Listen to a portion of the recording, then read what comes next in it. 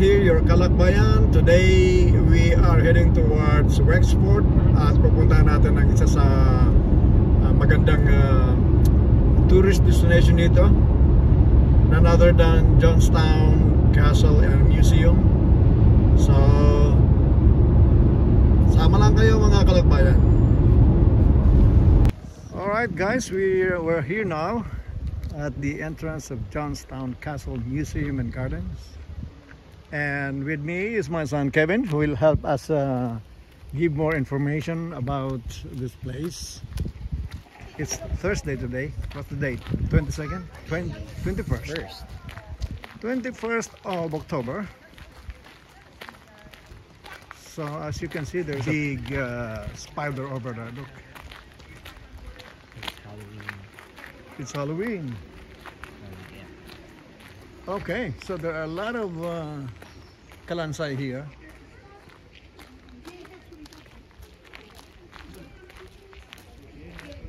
Oh my god, this is nice. This is a graveyard. Well, it's actually just a decoration for this Halloween.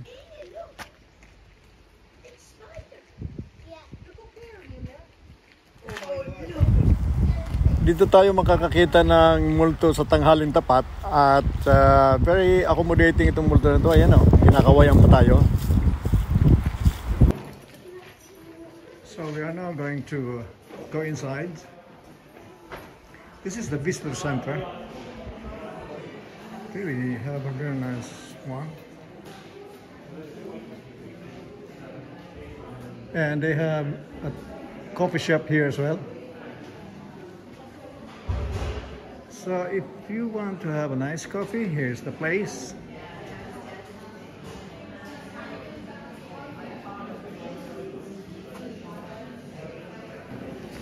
So we got our tickets. You can. How much is it? €9 per €9 per head. Okay, so we're going in. How is it? Thank you. So you can do different walks. You can do the orange walk or the yellow walk. It doesn't matter. The yellow, it does matter. Hmm? It does matter. Well, okay. Well, look where you want to The start. yellow walk has the garden. This one is the Buddha and vegetable playground. So Okay. All right. So be the guide. So I guess you want to do the yellow walk because it goes to the castle. Okay. Let's go.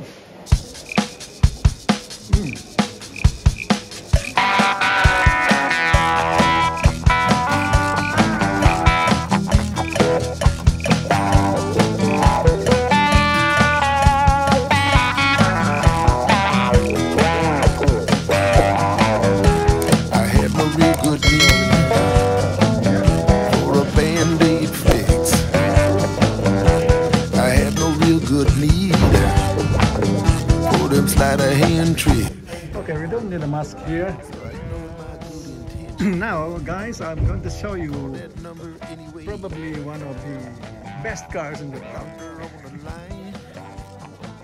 Said she get me in that day. Dr. Juice. Sister Squeeze. Nice one. Yeah, this is another one here. Yeah, this looks like the same. This looks like the same, isn't it? Oh, this one is nice, red one. So guys, pili na kayo.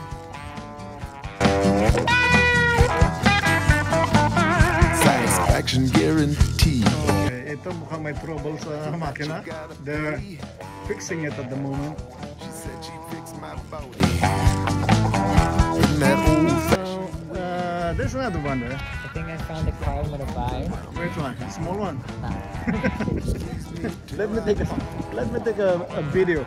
It's the yellow one, Kevin. Oh, okay. So this is Kevin's car that he wants to buy. The problem is you cannot buy this kind of tires now.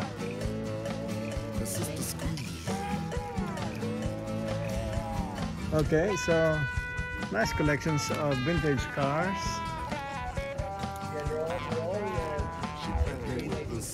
Oh, that is really odd.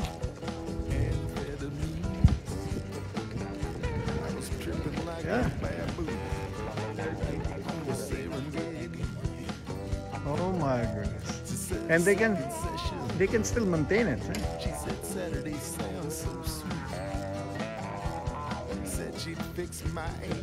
Okay, so let's go to the next destination, Kevin. Garden.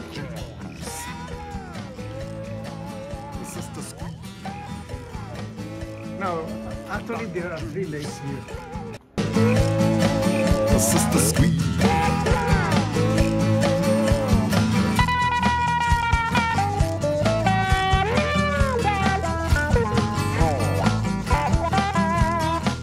This is the first lake.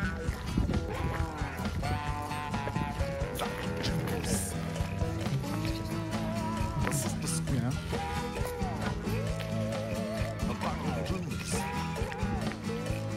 Okay, so that's the castle over there. I remember you were working here before with Anika. Yeah. Probably we had to go there first. Go around. I know there's no access there. No, you have to go around here. Okay, let's go.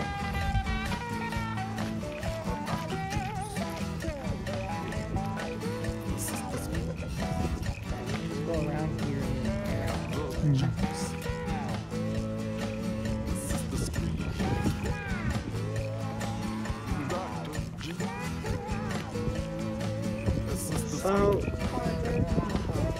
Oh, there are peacocks here as well. Remember? I don't know. Oh goodness, yeah, they're beautiful. Look.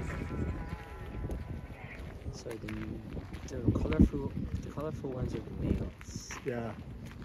The not so colorful ones. So why they have a very colorful feathers? For mating. To attract, yeah, to attract a pack. Okay, peacock, say hi.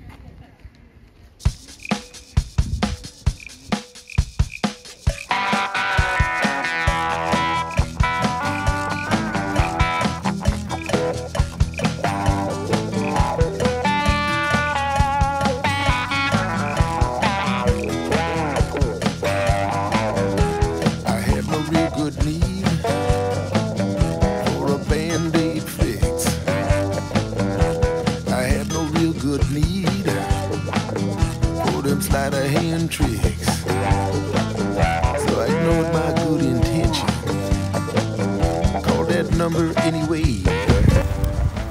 Ang designer ng gardens dito sa Johnstown Castle ay siya ring designer nung garden sa Powers Court, si Daniel Robertson. Kaya makikita nyo yung footprints.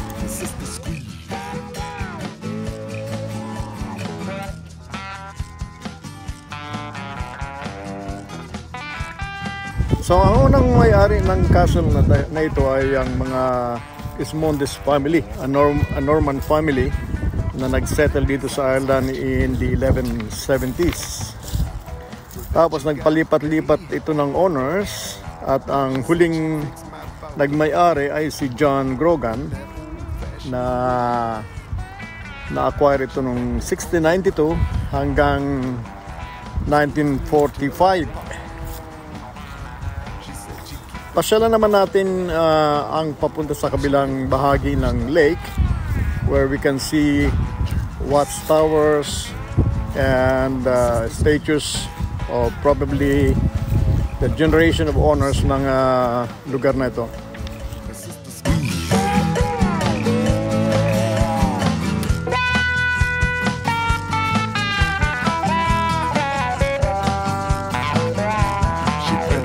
The soup spoon and fed me tripping like a baboon on the Serengeti. She said the second session, she said Saturday sounds so sweet. She said she'd fix my ankle, put the rhythm in my feet. Dr. Juice, Sister Squeak, Dr. Juice, Sister Squeak.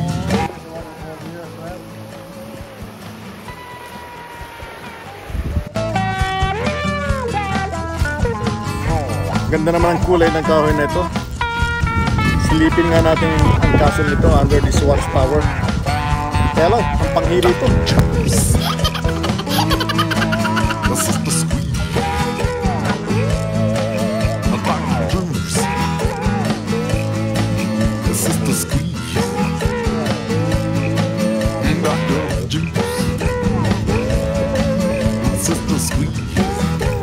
Now let's go to the wooded area. Tignan naman natin kung ano ang meron doon. Well, sigurado maraming kahoy. Wooded.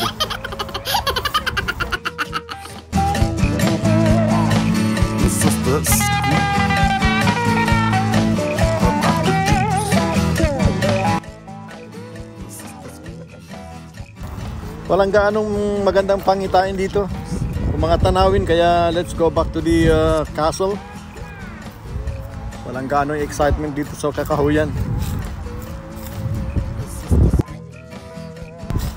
So andito na tayo sa bandang west ng castle. Ayan, may dumara na bus. Padaanin mo muna, Kevin.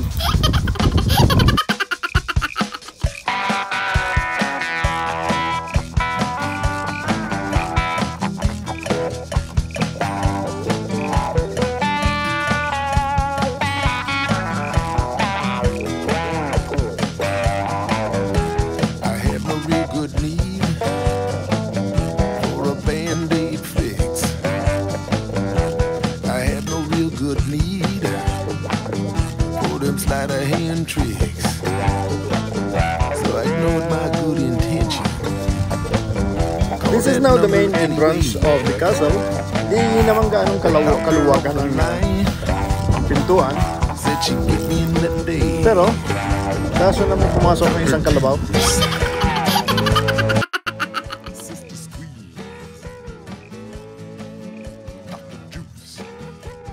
So we're actually at the back side. Iikutan natin to hanggang sa harapan. So we are at the moment dito sa east side. At makikita natin dito na hindi na na-maintain na maayos itong castle na to. Sa loob may mga furnitures na luma na para bang ginawa ng bodega. She wrapped her arms around me, squeezed me till I popped. She said she'd keep it coming till she heard me holler stop. Maraming mga garden that meron na tinatawag na sunken garden. Dr. Juice, Sister Squeeze.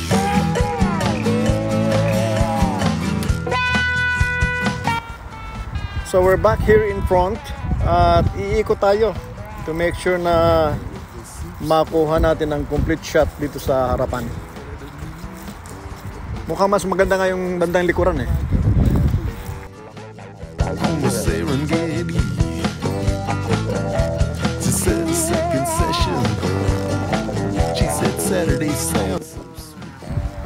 Dito lang sa back view, panalo na. So, pasukin naman natin ngayon ang museum. Napakalaki nito. Paikot ito, square. So, siguradong maraming makikita tayo dito na mga bagay, lalo na yung mga ginamit nila sa farming noon.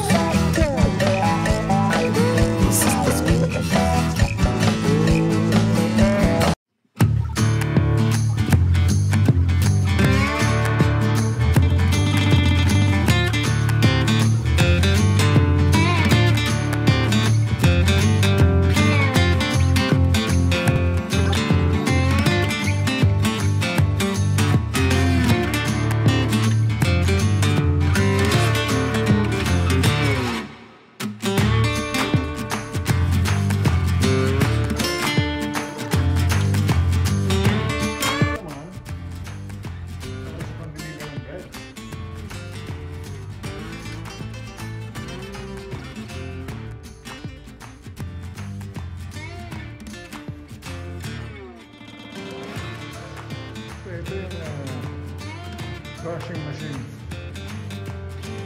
Laki ah.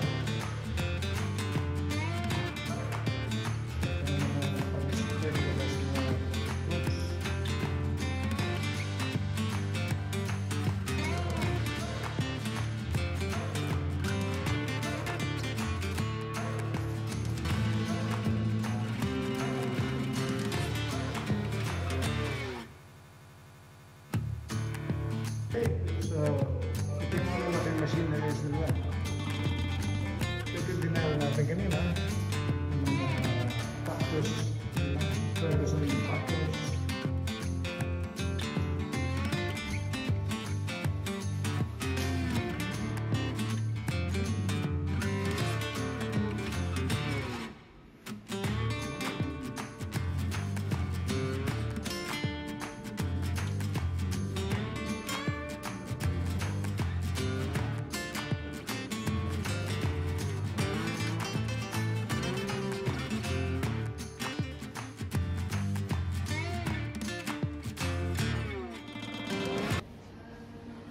So guys, katatapos lang namin ikutin ang buong area,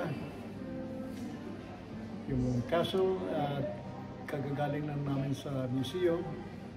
Kaya lang nalobat tayo, kaya hindi natin nakunan lahat. Anyway, we covered a lot of interesting displays and places here. So, merienda muna tayo.